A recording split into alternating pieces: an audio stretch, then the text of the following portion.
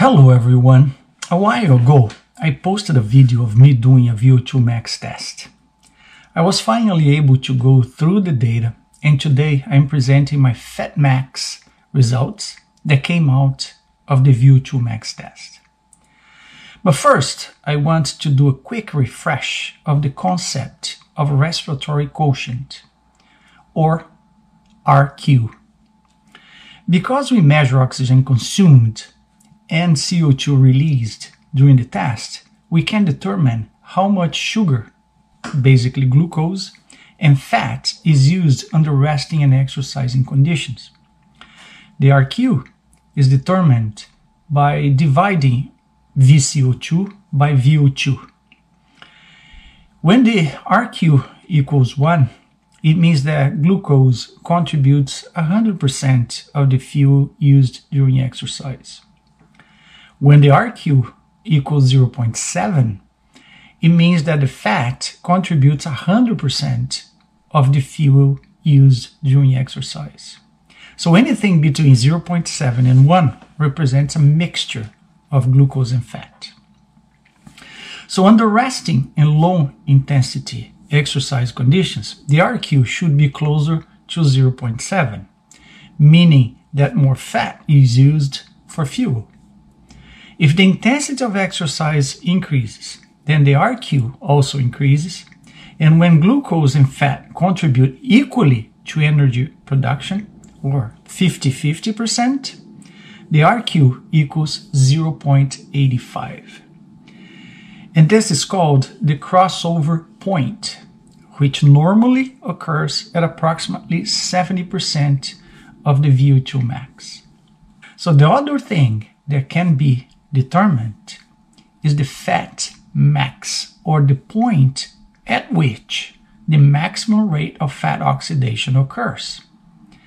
So the classical view, based on evidence, is that FatMax is achieved at approximately 60 to 65% of VO2 max, and that at any exercise intensity above 85% of VO2 max, fat oxidation is practically zero.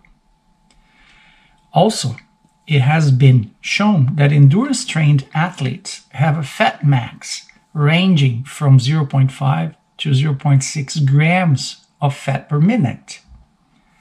So how do I fit in this context? In other words, how much fat do I use during exercise?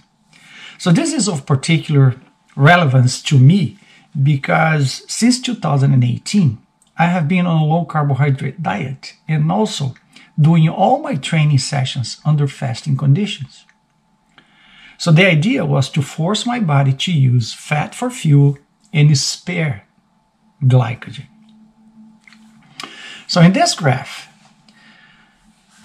I show my FatMax in grams per minute in the y-axis as a function of exercise intensity or percentage of VO2 max on the x-axis.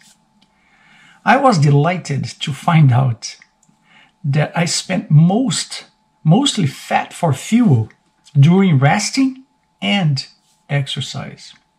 In fact, my lowest rate of fat oxidation, which is 0.53 grams per minute at 25% of my VO2 max, is what most people have as the highest rate of fat consumption when trained. So my FatMax, 1.61 grams per minute, which is more than 3 times the average, and was achieved at 77.5% of VO2 max. From this point on, the rate of fat oxidation progressively reduced. However, I was surprised to learn that even very close to my VO2 max, which was approximately 98% of the VO2 max, I was still using 0.69 grams of fat per minute. And my next question was, how do I compare with endurance athletes, either on a high carbohydrate, low-fat diet or on a low-carb, high-fat diet. So here we go. In blue are data from 2 studies reporting FatMax values for athletes on a high-carb, low-fat diet. In red are data from 2 studies reporting FatMax from athletes on a low-carb, high-fat diet. In green is my data. I just plotted it in the same graph. So as you can see, my numbers are well within the values of endurance athletes adapted to a low-carb, high-fat diet. And my FatMax was actually slightly higher than the average and remained elevated even longer during the VO2 max test. So what do we learn from this? What's the summary of these observations? So my data is actually proof that you can manipulate your metabolism through diet and exercise to enhance the ability of your body to use fat for fuel. This can be very good to keep your body fat percentage reduced and within a healthy range. By the way, my body fat percentage ranges between 10 and 12%. Also, if you're an endurance athlete looking for ways to spare glycogen and minimize the negative impact of glycogen depletion during endurance events, it might be worth considering a low-carbohydrate diet and conduct your training sessions under fasting conditions. This will allow you to use more fat during exercise and rely less on glycogen. So there is a lot more to talk about my VO2 max test data. There's a lot of valuable, very useful information to get from that.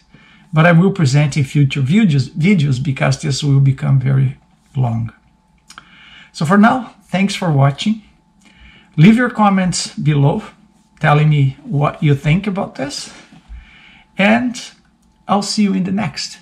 Bye for now.